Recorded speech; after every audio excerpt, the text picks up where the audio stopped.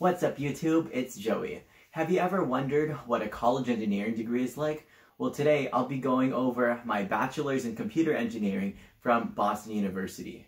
Well, at least half of a degree. Because, as many of you may already know, from my own high school, I did a lot of AP subjects, as well as took some courses at the Harvard Extension School, which let me credit out many of the courses for my degree. So if we look at the planning sheet here, all the ones that are crossed out are the ones that I had finished by the time I even entered college.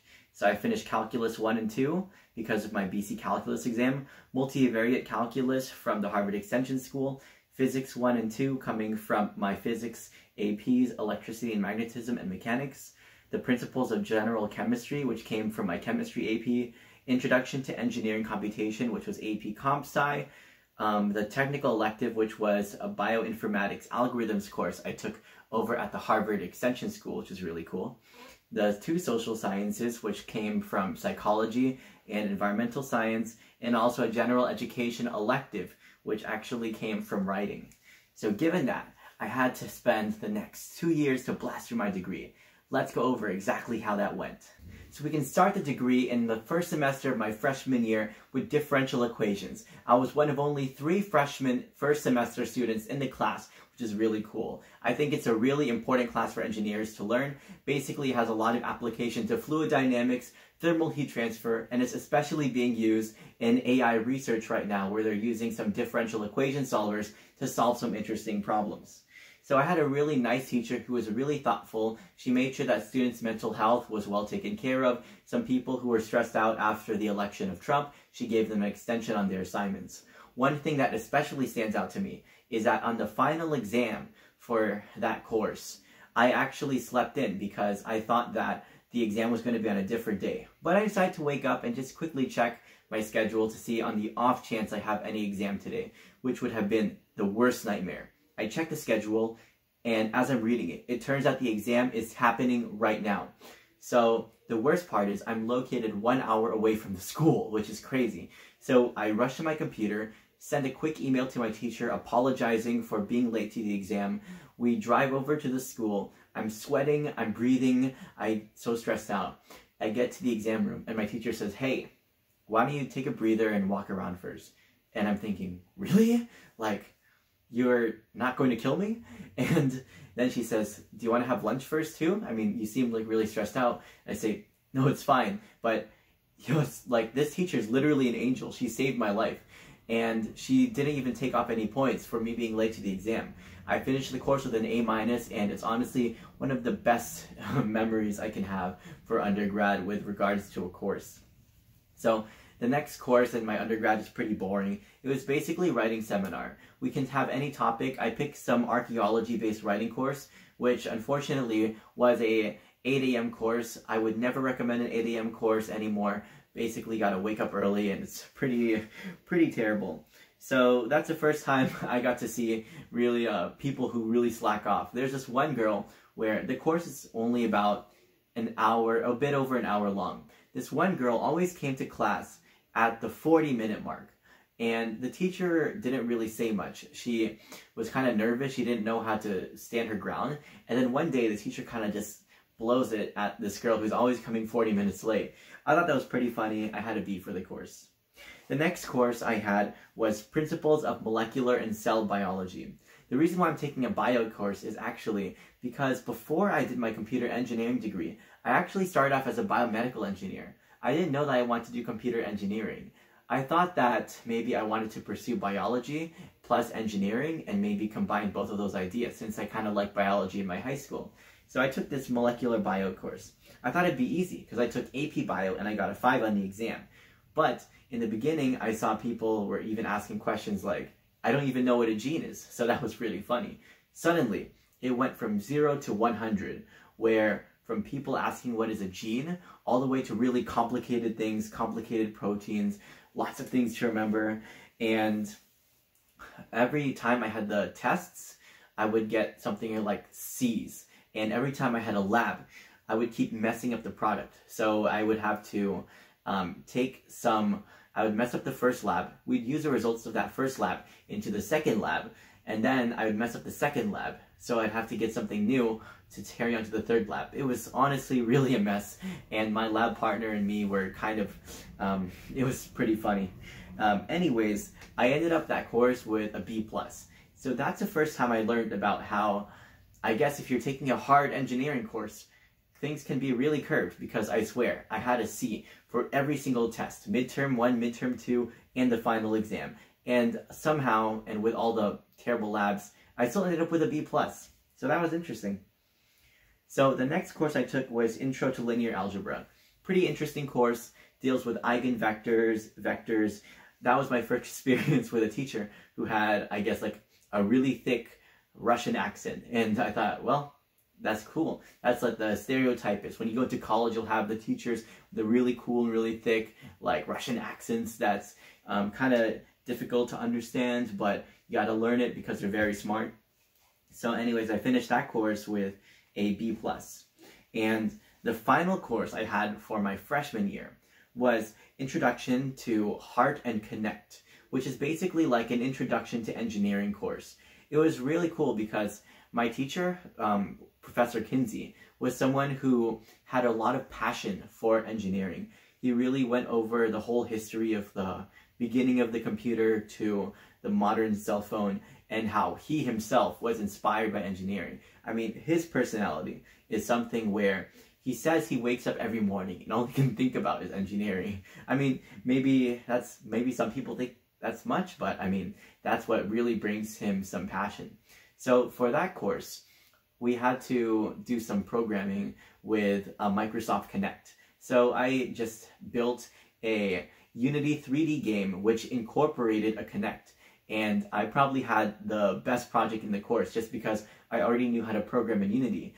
And people didn't really know, a lot of people came in not knowing how to program. So I got lucky, I impressed the teacher, and you'll see how he comes up later in this story. Another thing I also did in my undergrad was I also did a research project with a professor. So before I came into undergrad, I was working with some virtual reality development. And I messaged a professor asking if I could borrow one of the Kinects, or if he can set me up with any of these things. So the professor noticed that I was doing some development with Unity, and he actually needed that for his research project. So he actually put me along, and I would say it's really lucky because I got to have a research experience where I got paid, and even though it's not like a full salary, it's still something where I was really proud of it and I could put it on my resume. And basically, it was my first introduction to machine learning. Basically, I had to research generating images through Unity and having some machine learning algorithm actually use those images to train an image recognition model. So that was my first semester of freshman year. Second semester, I got into Introduction of Logic Design. It's a cool course that deals with Verilog, circuits, and really the fundamentals of computer logic. So all of the gates, and it deals with like the K-maps, data compression, logic tables, and it also was taught on the whiteboard. It taught me that I actually really like whiteboard teaching. I prefer it over PowerPoints because I guess I prefer copying notes while someone's writing it quickly on the board. The next course I had in that spring of my freshman year was Introduction to Software Engineering. So basically I only knew Java at the time, but I had to learn C++ for this course. I was able to carry over a lot of Java, but there's also a lot of stuff that was specific to C++, like memory management, and like you had a little bit more control over how things run with C++, so I had to learn that, and that was pretty cool. I got to learn some pretty cool projects. Professor was a little bit boring, but I still managed an A, and I still enjoyed doing the projects. The next course that I did was Introduction to Probability. It's a cool course. It covered different probability models and random variables. So this is really important if you're in engineering and you want to design a machine and you want to calculate, say, the probability of the machine, the whole system failing. And maybe you need to break down each component of the machine and use a random variable to calculate, say, the probability of that component breaking. And then you consider the whole machine as a unit. There are just many applications for probability, and it's a very important thing. So I also used some things like Markov chains. It taught me a lot of some stuff, but because I had some experience with high school probability, as well as some probability for my bioinformatics algorithms course, which is very probability-based biology course, it was pretty easy for me to get an A in this course. The next course I had was Introduction to Engineering Design. This was probably an underrated course, which I should have taken more seriously. Basically, it's a course where you have to design your project. You get assigned a project at random, and then you have to build it. Our project for our team was to build a hydroponic system for plants. Basically, something that lets you grow plants inside of those cages by yourself. And we had to do all the programming with the Arduino boards. We had to set up some pipes. We had to have a battery connected to it. We had to set up some LED lights to shine lights to the plants. All those things have to come into consideration. We had to do things like planning out the cost of the bill of materials, as well as a timeline for how long each of these things would take to make. So even though I didn't utilize this course as much, I think it could potentially be one of the most valuable courses, because I really do believe that project-based courses are where you can really shine the most. And if you're an engineer and you're not doing project-based courses, then it's really tough to say you're just an engineer if you're only studying the theory. This next course I did in that spring was Electric Circuits. This is a simple circuits course. I took it with one of my favorite professors now. He was Professor Lee. And he had a very interesting accent where he was always like this. And he would say, yes, yes, yes. It was a very funny course. He's the teacher I ultimately got my recommendation for grad school from. And I competed with my friends to get the highest score in this class. I mean, me and my friends, we sat in the front row and we were competing over the 99s, 100s, 98s, and he really liked all of us. So, fun course. You get to work with some circuits, work in the lab, put them together, V equals IR, all that fun stuff. Over in the summer, this was where I stayed in the dorm with my best friend Srujan. I mean, honestly, it's one of the most fun summers I've ever had. We weren't like that close of friends before we came into it. We kind of just thought, hey, we're both in the summer, why not go room together? And we totally bonded. We played Halo, we played Guitar Hero, we were competing with each other, we played Zelda Breath of the Wild, we went out all the time. I mean, honestly, one of the best summers of my life. So that summer, I took 4 courses. First course I took was Electromagnetic Systems 1 and 2. This was a very theoretical course that really took electric circuits and blew it everywhere. It covered the Maxwell equations, and basically the first course covered like static electric systems. Then the next course covered like dynamic systems, and everything had to do with electromagnetism and just lots of complicating topics. Smith charts, transmission line equations, antennas, electric waveguides, deriving everything. Man, he wrote so quickly on the board, and you had to follow it so fast. Maybe everybody in the class was confused, but somehow I still managed to get an A in both of them. The second part of my summer was probably the worst part of the summer. That's because I wasn't rooming with my friend Srujan anymore. I mean, I was just kind of staying at home. And then in that summer, I had to take 2 humanities courses, which, I mean, actually, one of them was fun. The first course that I took was Political Science, which was a really cool course. I got to study some philosophers like John Rawls, John Locke, Immanuel Kant. We had to read a bunch of philosophy papers. I mean, something that I really like myself is studying philosophy and understanding how it integrates with, I guess, like the real world and the practical applications. That's because in my high school days, I participated in a very philosophical debate called Lincoln Douglas. So I loved the political philosophy course. I finished with an A-. I loved writing every essay. And then I got to writing semester 2. It was a creative writing analysis course, and I liked the books. We got to read some cool books by like Murakami and some like just like interesting books, basically interesting fiction books. But I felt like my analysis was good. I felt like I was a pretty good writer, but my teacher hated my writing and he thought it was like too philosophical. So I started off with like a B- for my first essay. And I thought, are you kidding me? Like I spent a lot of time writing it. So I kept trying to improve it, at least to meet the standards, and I got it up to a B+. Still, I don't like writing courses. I was very glad when I was out of my last writing course of really my whole college career. The next course that I finally did after I finished that summer and started my sophomore year was Applied Algorithms and Data Structures. So this course is kind of like the LeetCode class. It teaches you all the fundamentals of interview questions, like stacks, heaps, linked lists, sorting algorithms, everything to get you prepared for the interview. So again, even though it's a computer engineering major, there's a lot of overlap with computer science. And it's training people just to be overall well-rounded, because if you're a computer engineer, you still need to know how to program very effectively. So because of that, it was a cool course. I liked the algorithms, finished it with an A-. The next course was also taught by the professor who I mentioned earlier, Professor Kinsey, who taught the Heart and Kinect. He taught computer organism. This is a course that got me really into computer architecture. So basically, it opened my mind to the entire system of computers, starting from bits to assembly level programming, to the compiler, the operating system, to caches and page tables. I mean, really, before this, I had no clue really how computers did everything. And it was something that really opened my mind to the whole world of computation. I was also able to surprise my teacher when I told him I was a senior. I mean, he had me in that first class of my freshman year, and I was a freshman at the time, and I was a really good student. And then suddenly I came in as a senior, and he's like, whoa, what happened here?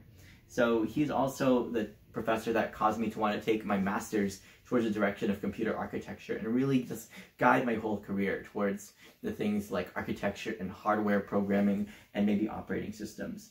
The project in the course was to build our own MIPS processor, which is supposed to be able to simulate a CPU. Next course was Intro to Operating Systems. Don't remember much of that class. I swear I slept through most of it, but I was able to solve the projects. So I worked on the projects, did the assignments, and somehow managed with an A-. But I guess if you focus a lot on the assignments and you work diligently at them, then you can get by. The next course, which I had, was Engineering Mechanics. This is where it's like all the mechanical physics, like the bridges, trusses, forces, push, pull, everything you deal with, like physics mechanics. So this was a pretty cool course. I mean, you need it if you're an engineer. You need to know how the world works. You know, like, where do forces even come from, and how to analyze free body diagrams. So, yep, finished that course with a B+. I got to build a bridge. It was pretty fun. And finally, for that semester, I also had to take Senior Design Project. So Senior Design is basically where, for that whole year, you have to take all your skills that you learned all throughout engineering and work on a project with a team where you design something. You can come up with your own idea, but usually professors assign out projects for people to take up. So our project was basically assigned where we would have to build some security system that would take advantage of Wi-Fi signals or any type of radio signals and use them to authenticate a user. Our professor who gave us the assignment had this big dream of using radio signals to reflect off of people's bodies, then using machine learning in order to analyze the reflection of those signals and use it to authenticate a person. Unfortunately, we felt it was too ambitious, and none of us knew how to do any AI programming. So we went with a different option where we just authenticate people based on reading the signal coming from their phone. We had a radio which is able to read basically any signal and switch frequencies, and is able to pick up cell phone signals. So we just used that one to authenticate a person. So far from the idea that the professor wished, but it was more realistic for us to implement it. So the next course was now we're getting into my final semester of university. This is Discrete Mathematics for Engineering. 8 for the course, cool course about logics and proofs. It reminds me a lot about geometry proofs. Basically, you have to write step-by-step proving something using if and then statements. It's a fun course. So I think it has some good applications to set theory, especially if you want to get into maybe I guess, pure mathematics combination with engineering. I actually don't really know too much about that, but that's what you would do if you want to get into that area. The next course I took was Introduction to Electronics. It was basically another extension to Introduction to the Electric Circuits course I told you earlier, where again, I had Professor Lee. So basically, 4 courses of my whole college, which is basically like almost like 20% of my college, was done under Professor Lee. He was a great professor, and that's why I picked him to be the person who would give me a recommendation. It's a very fun course, taught a lot about the transistor level, circuits, and analysis. Another course I took was Microprocessors, which was under a really enthusiastic professor who wanted us to be able to like build this, have a CPU, understand like every component of it, the caching mechanisms, how we can even design our own circuit board like through PCB, and also he wanted us to learn how to solder everything together. It was a pretty ambitious course. Unfortunately, we weren't able to go in depth as much as the professor wanted, but at least they gave us some exposure, and it was a good attempt to try to get us into the world of microprocessors. Even though application-based, realistically, we didn't even build a single PCB board, and then we were just experimenting with the soldering, but not so much that we can get like enough skill with it.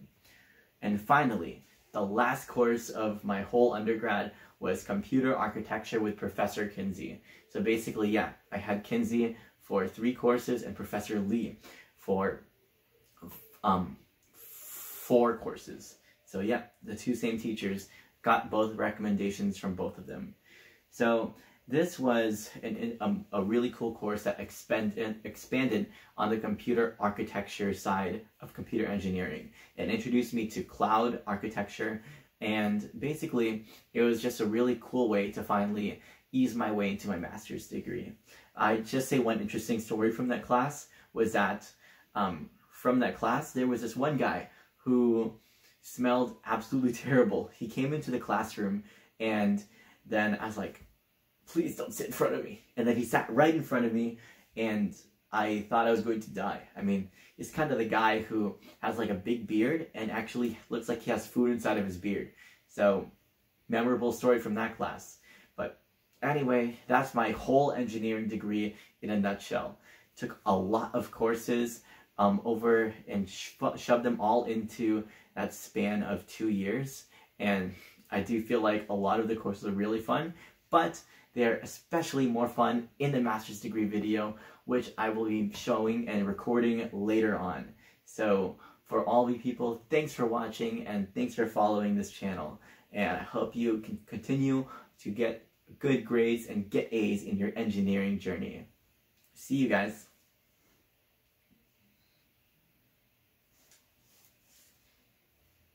And that's a wrap.